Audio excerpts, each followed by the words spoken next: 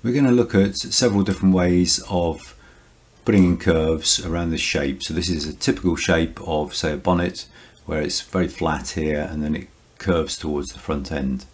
So the first thing that we're going to do is look at what happens if we try and put a single curve in there. So single Bezier or single span curve. So let's just do that. So I'm going to start off with just degree 1, and then I'm going to increase the order to degree 2, and we can start moving some CVs around. So if I move that up and down, you can see that we can't get a very good fit and to that data, understandably, since we've only got degree 2. Now at the moment what I'm trying to do is keep the spacing of these CVs very regular, very uniform. When we move that up and down in Z, we're actually increasing that distance slightly over that one, so we should really push that towards the left as well. Obviously we're still not going to get that shape if we just move it up and down in Z, so let's increase the degree. I'm going to have to increase the degree quite a bit. Let's try 4. And again, when we push that up in Z, we ought to move it over to the left a bit, just so that the 3D distance is as uniform as possible. And we're still nowhere near the shape. So now we've got it up to degree 7, which is as far as we want to take it. And let's just push those points up, try and keeping them regular. And you can see we're still struggling to get that shape, particularly around here. You know, over here shouldn't be a problem, but not too surprising because this is a flat area and we've got lots of CVs. The problem there is trying to keep the curve from inflecting, because if we look at the curvatures there, you can see that it inflects, and if you actually squash the view up with non-proportional scaling, you can see that very clearly. So we've got too many CVs here and not enough CVs here. So that's option number 1, if you like. So single span, 1 curve, fairly uniform CVs. So let's try, instead of that, we're going to try a single span but with 2 curves. So this is the traditional way in which you would construct this. So what we do is we're looking at this area. This is quite tight, this is very flat, so we do it in 2 curves. So we create a curve that defines the flat area. So let's just do that from here to somewhere along here.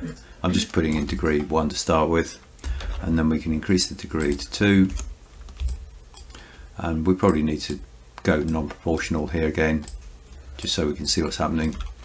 So we'll extend that. We usually want to make sure that's oversized. The reason being is then we can see the direction of travel of that curve there. So now I'm going to push these, again we're trying to keep uniform CVs here, so I'm going to push those up and down, and very quickly we can get very much the shape that we want. If we wanted a little bit of acceleration, because at the moment with degree 2 that's going to be a very uniform curvature, as you can see. If I make that degree 3, then that gives us the opportunity to increase the curvature of this end or accelerate it towards this end. But by just moving them up and down, it doesn't really accelerate it very much, but it does give us a little bit more possibility of increasing the curvature here, because we need that curvature to increase as we go into this curve down here. So our second curve, again, I'm just going to start from degree 1, somewhere like that, and we'll make that degree, I'm going to increase it in 1 hit really, maybe make it degree 3, and see what we can do there. So first of all we want this to align here, so we might as well just align that. So let's go into align, G2, so I'm just looking at G2 continuity, and we'll align that into there. And because we've got degree 3 here, those 2 points there actually give us that G2 continuity. Now you can see that my spacing of CVs isn't entirely uniform. I'm trying to stick to that rule at the minute just to show you what that does. It's quite difficult to get this shape with those being uniform. So I need that line there to be defining the tangent of the black line that we started off with, that's our data. Now if we want to increase the degree, we can do it here. So let's make it degree 5, gives us more flexibility, and then we can go into moving the CVs around, trying to get that shape. So again, I'm trying to keep these as uniform as possible just to show that principle. So we've got a curve there that's pretty good. Curvature wise, it's G2 continuity here. In fact, just by luck really, we've managed to get it almost G3 because of the placing of that CV, the fourth CV from this end, means that we've got almost G3 there. We could probably change the line and make it G3 there, and we'd get good results. So that's a pretty good result. And we've done it in 2 curves. So that's the sort of traditional way of doing it. But if we want to make it slightly more efficient, let's just try this version. So we're going to do a single span, 1 curve, but we're going to allow the CVs to be pushed together. So far we've just had the CVs very equally spaced. Now we're going to see what happens if we push them together or allow that to happen. So we go from here to here. I think I'm still in non-proportional scale mode here, which is exaggerating the shape, which is good. So I'll increase the degree to 2, and this time, instead of just moving that point more or less up and down in Z, we're going to actually just allow it to go wherever we want to.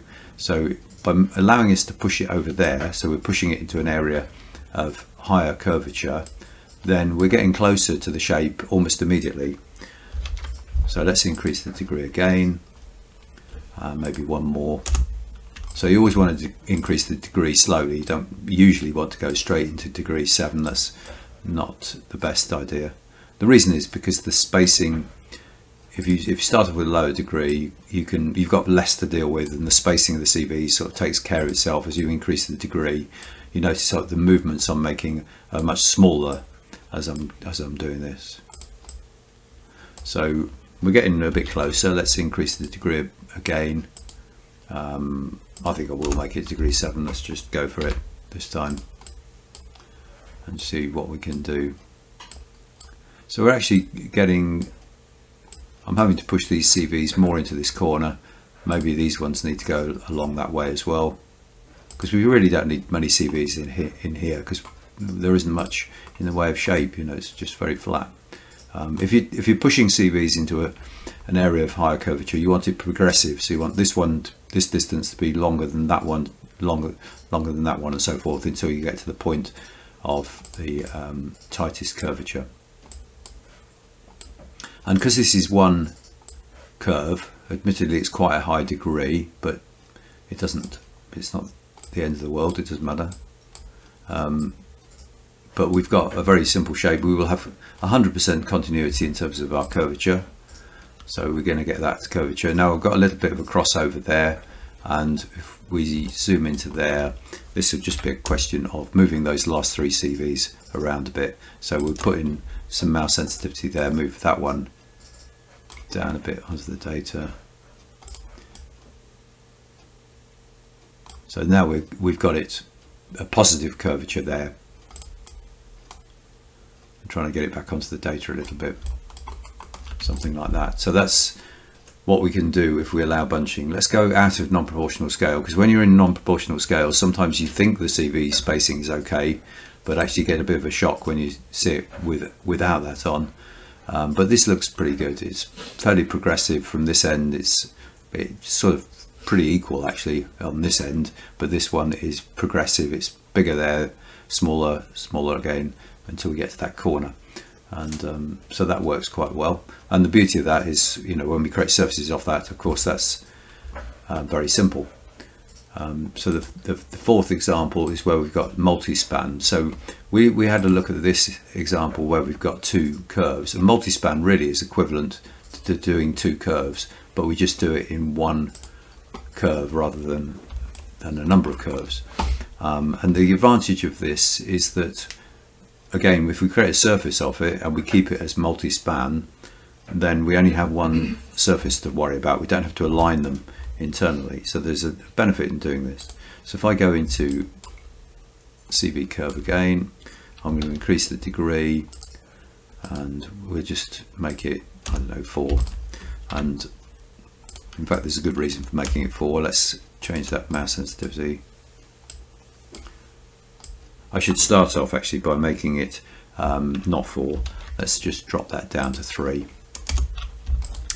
And I'll explain the reason in a minute. So if we go into degree 3, again, I'm going to allow bunching this time. I'm going to allow pushing the CVs towards that area so we get a bit closer to the data.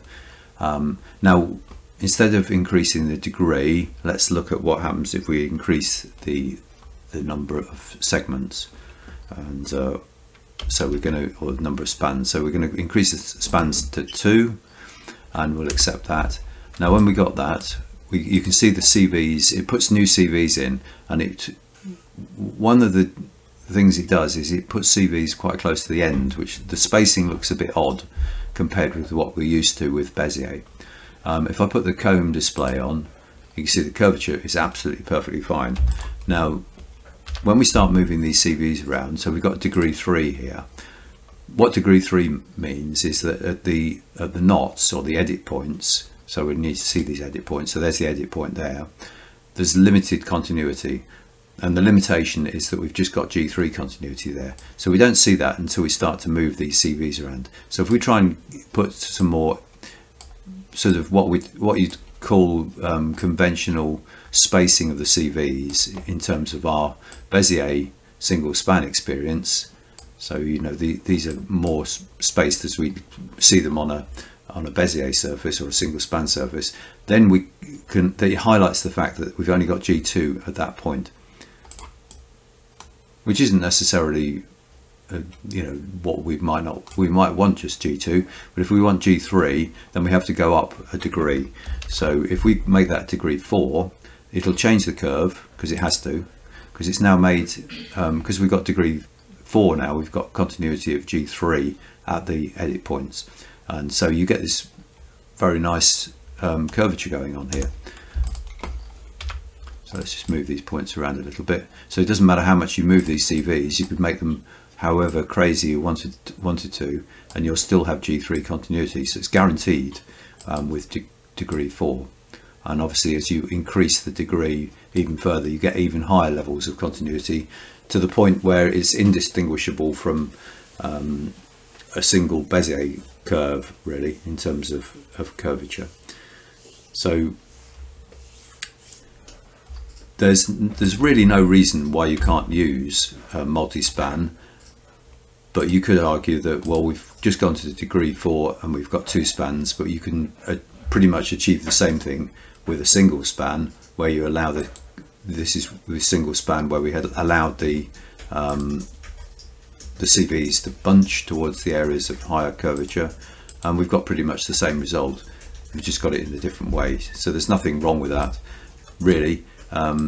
If you wanted to, you can turn that into Bezier anyway. You can turn that into single spans just by going into Object Edit, Detach, and then we just snap to that point there.